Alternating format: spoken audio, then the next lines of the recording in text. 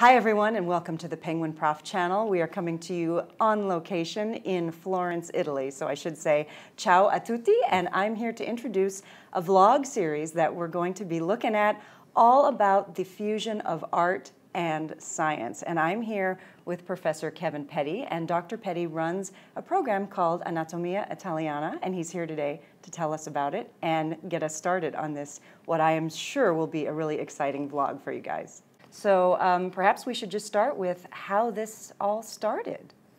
This whole program started just because of the fact that I've always had a love of both art and science, and being of Italian descent and being a dual Italian-U.S. citizen, I had a love for Italian culture on top of that. And as an anatomy professor, I always read about the history of this discipline and realized that a lot of it started here in this country. Anatomy in the medical curriculum began in Italy. The ancient dissection theaters are still here. Beautiful wax sculptures to teach anatomy are here in this country. So in 2009, I put together my own program to come and visit this with my family, and my anatomy professor colleagues got excited about what I was doing and asked if they could come along. And I invited them, and since 2012 I've come every summer, and now I'm also teaching an undergraduate version of this through San Diego State University, where we're incorporating this connection between art and anatomy along the Italian peninsula. So this is a truly amazing sounding program, and I feel like it's extremely unique. I've never seen anything like it. So can you give us an idea of the itinerary, the things that we're going to see? The kinds of things we do are often very similar to what anybody would do when they come and visit Italy, to visit the great museums of the world, the Vatican museums, the Uffizi, the Borghese in Rome. But we also tie that into the history of anatomy by looking at the great anatomy venues and realizing that the Renaissance masters conducted dissection to help them with their fresco and with their sculpture. And on top of that, these early anatomy textbooks that began along the Italian peninsula, the physicians that made those books had to commission artists for that. And you see these wonderful anatomic illustrations in these early textbooks. So we put this fusion together of anatomy as a science, but also its collaboration with art, and how the Renaissance artists also collaborated with the anatomists. And we see that this story can be told by visiting many of these venues here in Italy. That sounds absolutely incredible. Can you tell me a little bit more about specific things that we're going to see?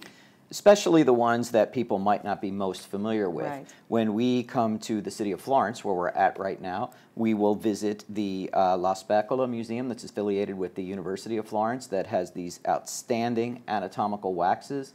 There's about 500 specimens in over 10 rooms of just amazing anatomical accuracy, but they are works of art in their own right. And that's a wonderful vehicle to discuss this connection between art and anatomy along the Italian peninsula. But just a handful of blocks away, we will also walk over to the Basilica Santa Spiritu to then wind up seeing the crucifix that Michelangelo carved as a young boy, late teens maybe, to thank a prior who provided for him corpses for dissection to help him as he trained as an artist, as a painter, and as a sculptor. So you see art and anatomy coming together that way. University of Bologna has an ancient dissection theater as well as their own collection of anatomical waxes, and the University of Padua has the oldest existing freestanding permanent dissection theater in the world, goes back to 1594, and at the university we'll also get to see Galileo's lecture podium, and that's always a fun thing to look at. You know, I have to say, as a professor of anatomy and physiology myself, I can see, I mean, obviously that's why I'm here. I am so excited about doing all of this. But you know, the more I think about it and the more we talk, I realize that the other audience that this might really attract would be artists. Especially people who are interested in, you know, human figures and other things. I mean, are you also trying to attract people who are artists?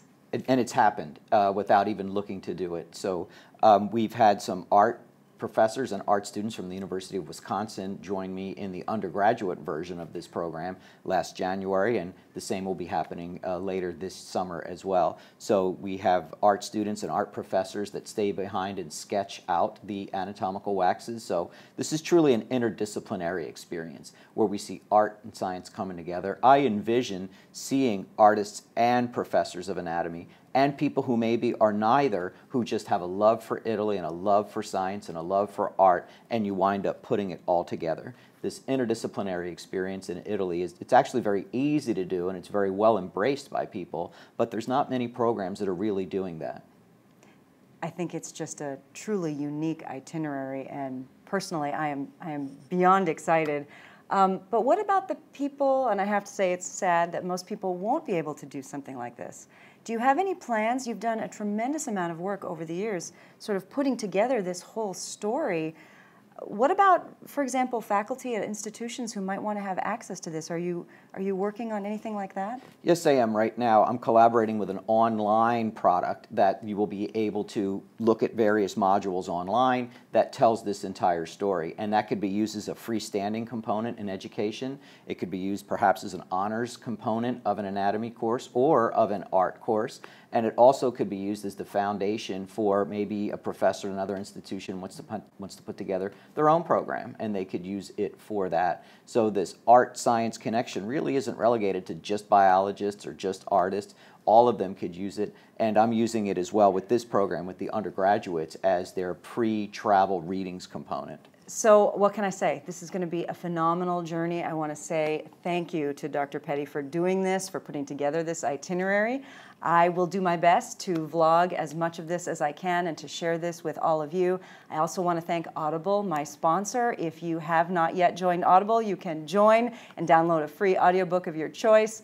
Man, I got a lot of books with me on this trip, so I'll put the links down there. Of course, as always, I will link to Dr. Petti's website, all the information that we talked about, as well as all of the videos in this series of vlogs. So thanks for watching the PenguinProf channel, and hope you're ready. We're going to have a great time.